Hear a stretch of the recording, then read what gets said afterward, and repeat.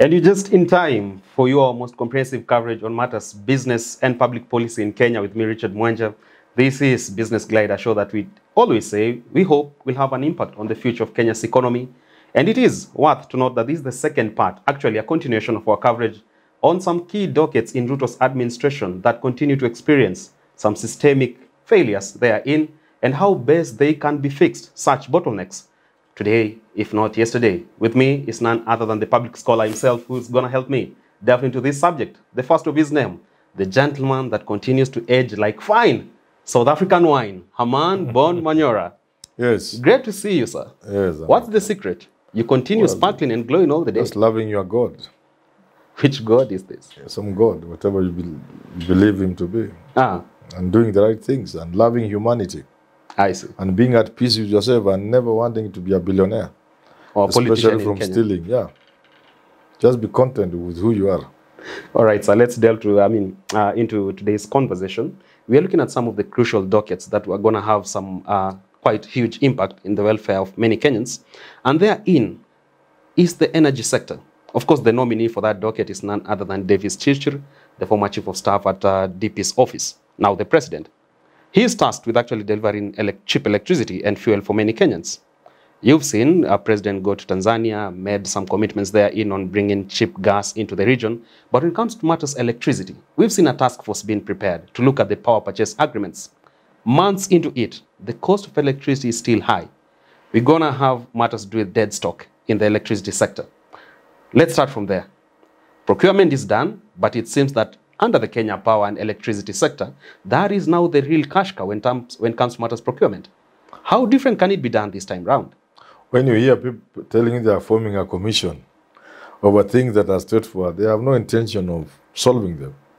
When you hear President Ruto has set up a task force on education, he doesn't want to solve the issue of CBC. These are people considered thinkers. Just cutting it around it. Come Because on. if you are the president, just say this CP is nonsense, this CBC is nonsense.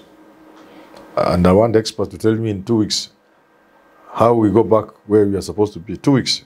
There were chief economists there who advised. Rubbish. So even with electricity, Kenya Kwanza talked of state capture. But where do you find state capture more than in the corruption more than energy sector? Don't you think that Davis... You don't need to set a commission to sort out the mess in Kenya power in the energy sector. You just call people in State House or your office and you tell them that in 3 days I want this thing done. But Ruto seems committed towards delivering such cheap fuel. You've seen David Chirchir make a comeback in the sector, not to any other docket, energy. Don't you think that inspires confidence in Manyora? I'm not sure he had such a sterling performance. I'm not even sure he left it under very good circumstances. So, but it's not even a question of an individual. I have always said, it's rarely a question of the individual. Of course, I vouch for the best we can afford in every sector, for every job, every task. But I'm also not blind to the fact that it must be the man at the top. The will to fight corruption must start from the top. The current man at the top was at the time the DP when they launched the last mile connectivity program. Yes. They have committed towards... Which was the home of corruption. Come on. And yeah, that's where we bought all these fake transformers. But therein came some good tidings in addressing climate change. We saw the ban on timber post. They went for the cement ones. But that was business. You mean? Yes. How about now? So long as we use the government to make money, this country will never grow. That was just business for people, and we know the people. That's why you don't need a commission.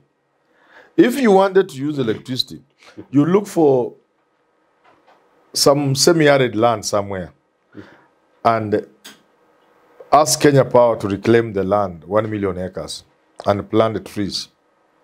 They will never buy a single post. Just after a short 10 years or so, they will never then buy just 1 million acres. This country has so much land. So Kenya Power, with the ministry in charge of environment and forestry and so on and so forth, and carefree researchers, we need purchase of 50,000 acres, 30,000, totaling 1.5 million acres in places which today cannot hold good farming. But we can redirect water in some basin, dry basins, where water just flows using gravity. And then the trees grow, and in 7 years, Kenya Power will never buy one single. So it is not about wanting to make electricity affordable. It is an opportunity for people to make money. I see. Yeah, because what ails the energy sector? Do I even need to get out of my bed to put it down? Everybody knows the problem. Therein, we've seen it's in the public domain. Records are there. The Office of the Auditor General has audited energy sector and agencies therein, such as Kenya Power. They've come out with damning reports on dead stock therein, amounting to billions of shillings. Now, this time round, the same docket will be channeled a billion of shillings. Don't you think it's high time first we address the dead stock issue before you go into another set of procurement? Because that hasn't been factored in their, in their plans. How will you deal with that when people are still want to make money? So it must be at the top. The president must show the country he has a will to fight corruption in the country. And say corruption in this country will be a thing of the past. And everybody will take cue and fall suit. I see. The kind of theft that goes on in this country, in any sector, is just raw, crude, cheap thefts. And you can arrest everybody one morning and prosecute all of them in the afternoon, and all of them go to committee and other prisons in the evening. Let's move on swiftly with this coverage.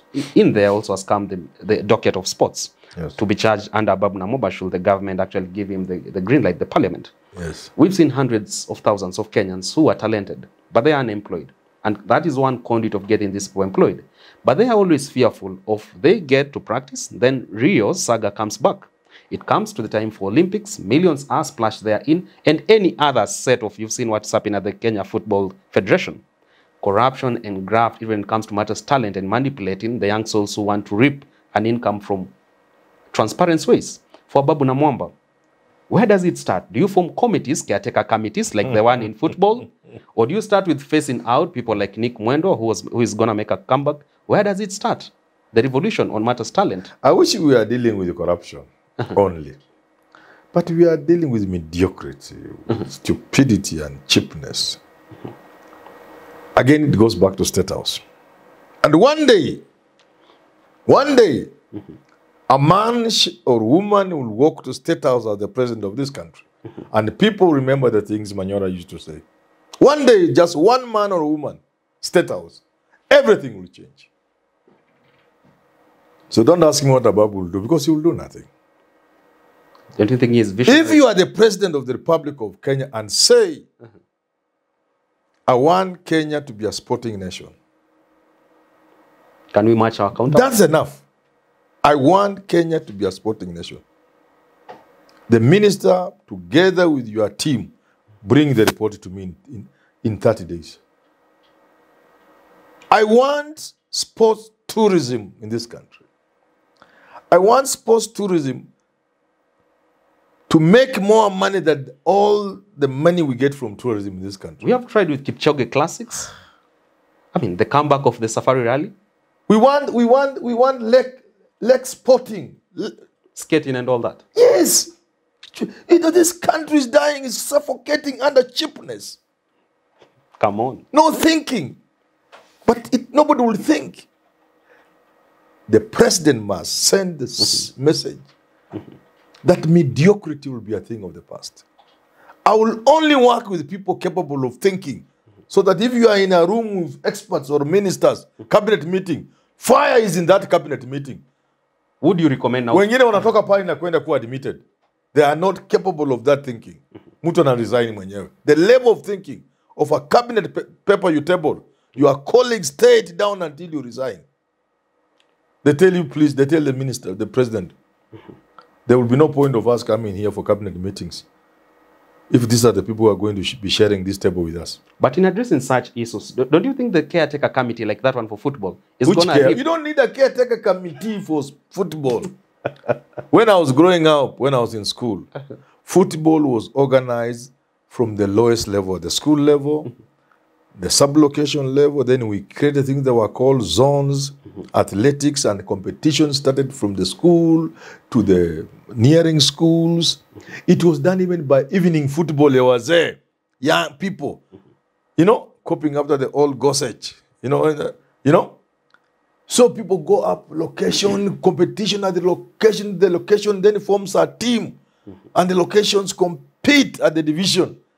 And they form teams and they compete at the district level. And then they form teams, they compete at the provincial level, then the national level.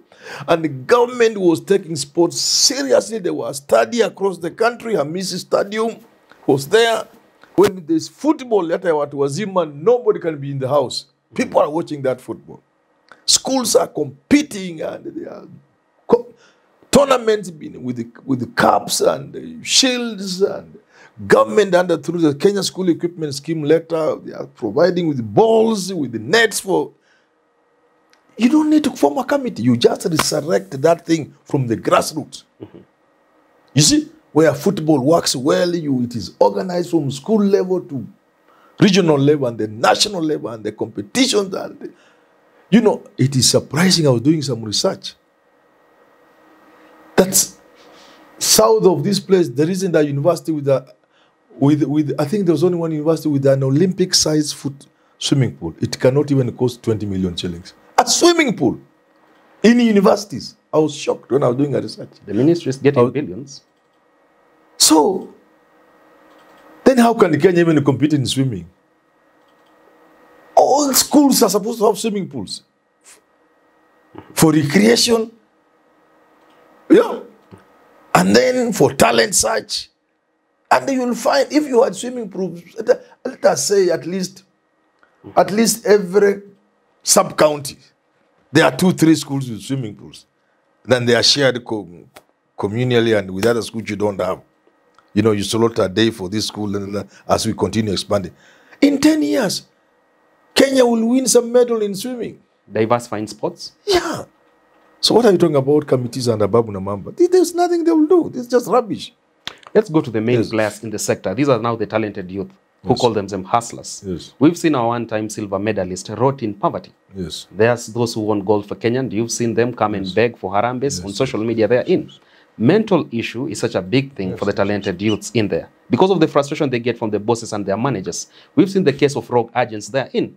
An athlete gets millions out there in the Berlin Marathon. What trickles into a young his man account, of 19 years. Yes. What trickles into the account is barely peanuts.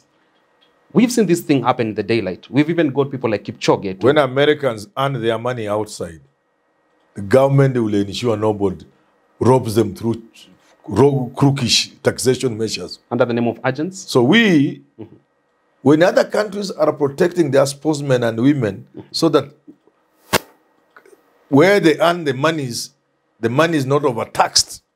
It must conform to American taxation. It is our own government that is overtaxing our own sportsmen.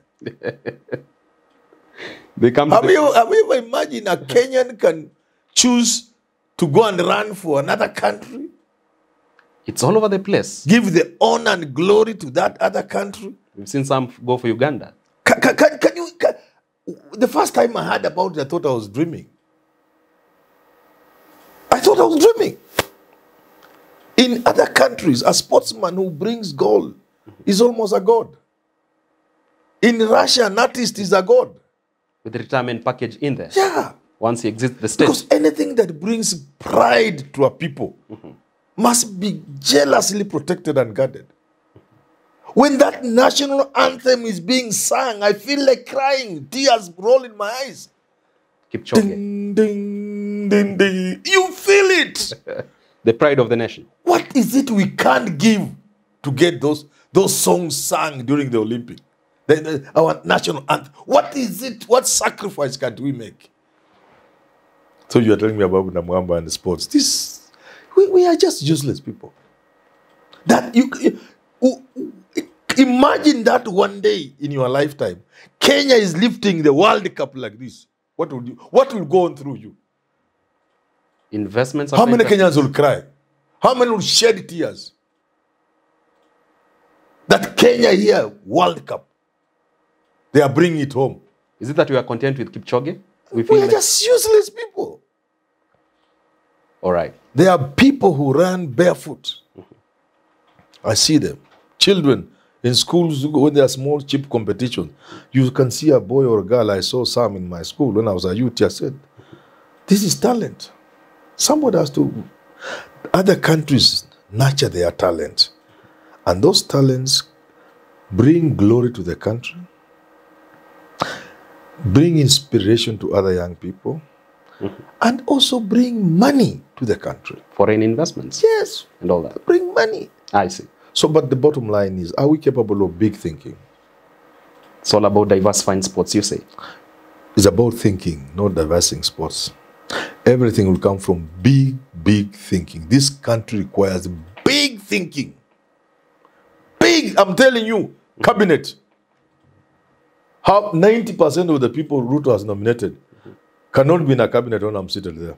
Hold that thought, because you said in 2025 you're gonna give Ruto a run for his money. Let's move swiftly.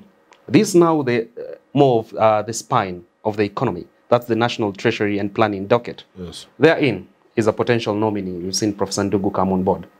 Kenyans still grapple with the issue of, access to information. We have seen information asymmetry when it comes to how much they know about the public-private partnership. They are in talk of the SGR.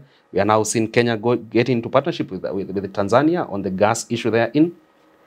How good will it be, or how subtle is it for Kenyans to be aware of the information on their taxes? How much has been spent on a certain project? And whether do you think Ruto's government will be open to such information going to the public? I've said many times that anytime you see a project anywhere, even in a school, if you see a principal constructing a gate, it's not because they need the gate. Because his son in a private school, maybe in UK, fees has gone down. So if he does the stone wall around the school, he'll get fees to send his daughter to drink in the US. Come on. Yeah, that's what it is. So many of the projects that are undertaken in this country, they're not undertaken because we need them. They're undertaken because those are cash cows. Those are things through which people can eat, siphon our resources. So how can such a thing be done in a transparent manner? How? So you have to limit information that is accessible today? It's natural. They go hand in hand. You cannot give information over a deal that was intended to be a cash cow. How? But therein, how about if you address the issue of developing a policy on safeguarding whistleblowers in Kenya? We've seen parastatals are still rigid to accepting whistleblowers. People who have the best interest of their countries. How would you make it possible for whistleblowers to operate? How will you make it possible to run a witness protection unit? Then it means people will not steal. And those people who steal, who you are relying on to create the environment conducive to whistleblowers, how can they do it? They will not do it. Is it that, Manyora, you don't have hope in your country? I have a lot of hope. Nobody has hope and love more than me. I'm just critical. Still about... I see a lot of potential we have, but we are not using the potential because I know there are Kenyans. There may not be many, but there are people who love this country. There are people who are intelligent. Today, I sat with a man, Engineer Kalamba or something like that. Oh, God. If you listen to that man, I think I was surprised. He told us he has a project, I don't know, in Ikisi, that this thing women are buying in this country calling human hair. It is made from banana fiber. What? They are being lied to the natural human hair. He has started the project. He has wonderful ideas in many areas. An Engineer Kalamba or something like that. Yeah. I met him today. And I'm telling you, there are men like him. They are brilliant young Kenyans with brilliant ideas. All that the government needs to do is to give them space, is to create an environment conducive for them to think and innovate. But when you have these half-empty fellows you want to make ministers, how these people will be going? There was a minister whose work was to make her nails and hair in the office the whole day. This generation? Those are the people we are nominating to cabinet. Talking matters potential therein. Do you think the National Treasury, now under Prof. Sandungo, should actually be vetted by Parliament and given the green light? Do you think we have the potential to address the ballooning pending bills issues? You've seen the Nairobi County, what Governor Sakaja is inheriting. We've seen parastatals therein. Kenyans have supplied goods and services to their How do you deal with pending bills na ini ukora yote? Kila mtu ni mukora. Do you mean there can be fictitious pending bills therein? 90% are just hot air. Come on. You know, I was a member of my county, something, I don't know what they call it, I've forgotten. There are so many, like every county, the previous governors of 2017, they need to bills. I said, let us pay all these bills, but let us start by doing an audit. Even before government said it. I said, bring your claim. You build a bridge, let's go and see the bridge. Everybody ran away. I said that on TV, and two or three guys came looking for me. They told me, Manyora, you don't understand this country. Do you know there are people who have committed suicide? Do you know there are people whose wives or husbands have divorced them because of this pending bills? I told them, I know. Loans and all that. You don't think I don't know? I know. I know they are genuine businessmen. What I'm saying is an overwhelming number of those pending bills are fictitious. So how do you separate? So long as country and government is an enterprise for a few people to siphon money, to steal money from the public, nothing will go. Nothing will work. Everything you see going on in the government is about people making money. Those spending bills, just hot air. In Ruto'S, as we wind up, in Ruto'S administration, therein comes the lands, housing, and urban development docket. They are in. We've seen him go robust on his commitment to enhance the affordable housing scheme. We've seen him commit to do so much in Mukuru slums therein. Those again are, I say... These are ambitious tasks that those are not ambitious. Those are cheap things. Look, angalia kama vitu ya Kibaki na Raila hapa Kibera. There was so much fuss about that. The same things Kina Ruto are saying. Kibera has hundreds of thousands of people. And then you go and do some 500 houses or 1,000 houses. Even if I calculated, you're Kina Kibaki na Raila, and that's where Ruto is going. I said, even if you gave them 200 years, they can't settle the people of Kibera. You can see that stupidity. A young girl was interviewing me from some UK university. And she says, because I've been watching you and listening to you, because you are critical, I'll tell you this. I wouldn't say this to any other African. What's wrong with you Africans? What's wrong with you? A white girl, a small girl, a student from the UK university. Ask her what is the problem. At that time, the feasibility studies for slum upgrading Kibera was a lot of money. But the product also. You cannot address housing in that cheap way, they are saying, of affordable housing. You must be creative and imaginative. Government need not even provide anything. What government should provide is free land with attendant infrastructural development and invite Kenyans to build houses. Within 10 years, nobody will want a house in Nairobi. There will be more houses than Kenya, and there will be no Kibra, there will be no Kawangware, there will be nothing. But the way they are doing it, even if they were given 1,000 years, can they sort out the housing problem in Kenya? They are manifestos that given the same timelines, at least 500,000 units. Which one? Which is this 500,000 units? Why can't they invite me and tell them how to do it? You don't do it that stupid way. If you want houses in Nairobi, you avail land. And when you are looking for land, you must be brave and bite the bullet. You say, this forest, for example, from prisons in Langata, Kibra, the Kibra, Ngong Road, you see Kibra, Southern Bypass, all the way to those houses that were grabbed during a lot of those time around Langata, which some minister wanted to return, but then people made noise, kidogo, wakawachiwa. You know those nices on Southern Bypass? That forest extending to around Ngong there. What you are seeing on the road is covering your eyes that there are trees. People have, when encroach the trees, they have a lot of logging. There are no trees there. Bite the bullet and create a housing scheme there. So the government is availing serious land for people to build houses. Very finally. That is one. And I have to tell you this thing because you are an economist. A country cannot be talking about affordable housing when people are planting pineapples in the town. Give them land to plant pineapples, not Del Monte in town. You are planting trees in town, and you say you are telling about housing, squeezing a few things in Kurugwanji. That is cheap thinking. You need big thinking. Very finally, you're talking matters provision of land. There are Kenyans who are sitting back at their home with money. They want to get into housing.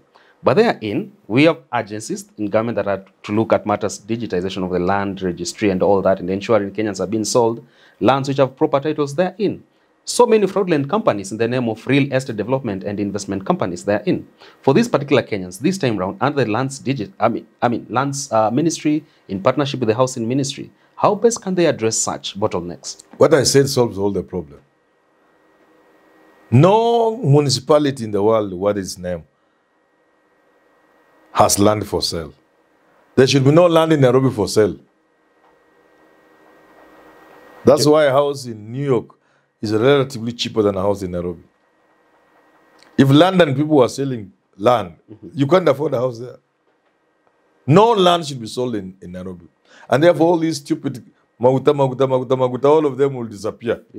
All the fake dealings in the land region will disappear. Because there's no land for sale. Even if you forge it, whom are you going to sell to? I see.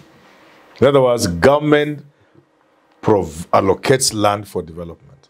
Approved developments. Then you are given land. If you don't develop according to the plans you are given, you don't sell it to somebody. It comes back to the allocating authority to allocate to another Kenyan. I see. And all those people with the title deeds of land, Kitengela, Ngong, Nairobi, where? Idle. You know how many idle spaces there are? As you say, we are looking for land. People have idle. They are holding those things for speculation. Unaambia unajenga hili, tunakupa 18 months, tunakuja kuchukua for free. Na hakuna kuuzia mtu. Then ukora yote ya registry ina disappear. Then there will be more houses in Nairobi than you need. I see. Yeah. No more Maguta. Maguta, these are conmen. Well, that point by Herman Manyora takes us to the wrap of this conversation today, talking matters, crucial dockets in Ruto'S administration that continue to experience a number of bottlenecks therein. And he has just given us some of the recommendations on how best we can address such bottlenecks to make sure that every Kenyan not just receives some average kind of welfare, but benefits the most out of their taxes, and also to make it a better place for the next generation of Kenyans. Time now for Fan of the Week. It is none other than this gentleman working at the UN in Gigiri, Dominic Njue. Dominic Njue, thank you very much for being part of the family. We really appreciate you being with us. For the many diplomats at Gigiri, they should tune in. Tune in.